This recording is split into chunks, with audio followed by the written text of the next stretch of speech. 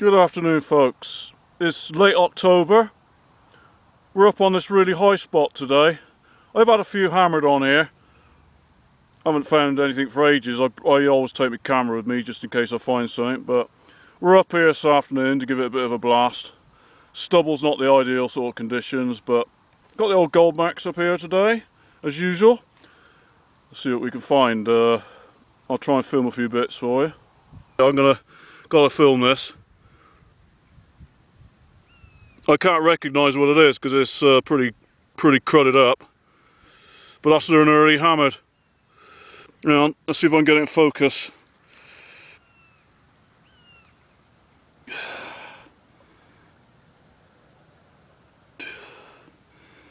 Not sure. I want to clean him. See if I can get a little bit of that mud off. Bloody hell. Christ, I ain't found anything for a while. That's why I've been sort of concentrating on night vision videos, but bloody hell, look at that. It's got a bust on.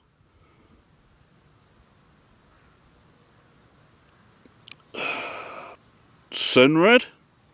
It's like red. Bloody hell. Could be Ethel red. Wow, that's amazing. Haven't found anything for ages, and yet come up here, middle of nowhere. I'll show you exactly just how bleak it is up here. Fantastic.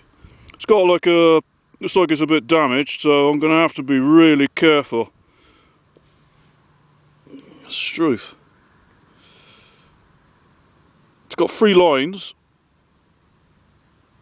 Can't see it, I can't really work it out. The glasses are a bit of a pain in the neck because they're bifocals and I can't. Difficult to see with the iPod exactly what it is, but bloody hell, that's going to be interesting. It's been ages since, well, it's been a little while since I found a significant coin, but these early ones can be really interesting because I'm not very far from Marlborough. And I'll tell you what, some interesting stuff's been found around here over the years. DL. I'm going to resist the temptation to clean him.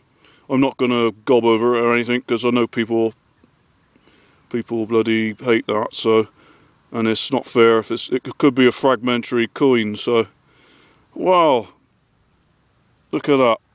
I flipped the screwdriver straight in the ground and it shot out the hole, and just literally I just placed it back, so I've got to get my camera and capture it because we stick it there a minute. It's got a little bit of a chip in it, but you can't have everything. Fantastic. I think it looks like the old magic screwdriver's done the business again. Bloody amazing. I'll show you just how unlikely a find that is, look.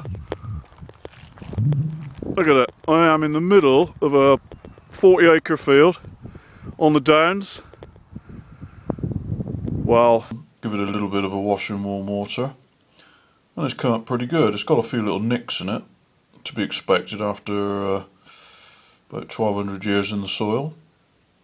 You can see it's got quite a respectable bust of a king called Burgred. I thought it might have been an Ethelred because I saw the red there, but it is an actual fact. If you see where the nick is there, you can see the B-U-R-G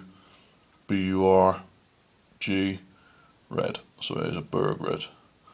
Quite a rare coin, but what makes this a little bit more special is his bust, because underneath his bust his drapery is very much different to the one in the coin book, which I'll show you in a second.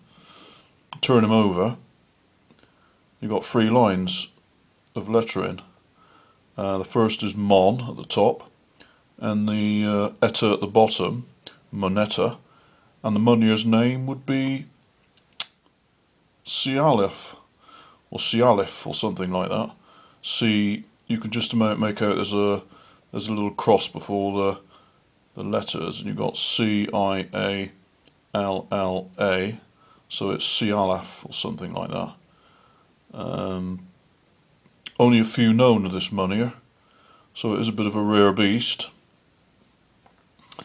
Lucky to get it in that condition, in that flinty soil, because I know it's had a few knocks, but it's probably the best condition hammered that's come from that field, so it's probably certainly by far the rarest. If you have a look in the coin book, Put him against the Burgred coin. You can see on his drapery there, as I say, there's the date 852874, and you look at the drapery of this coin.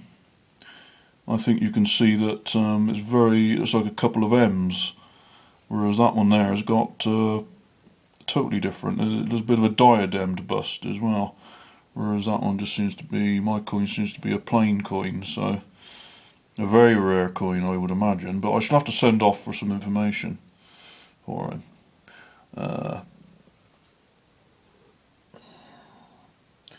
Very delighted to have found him.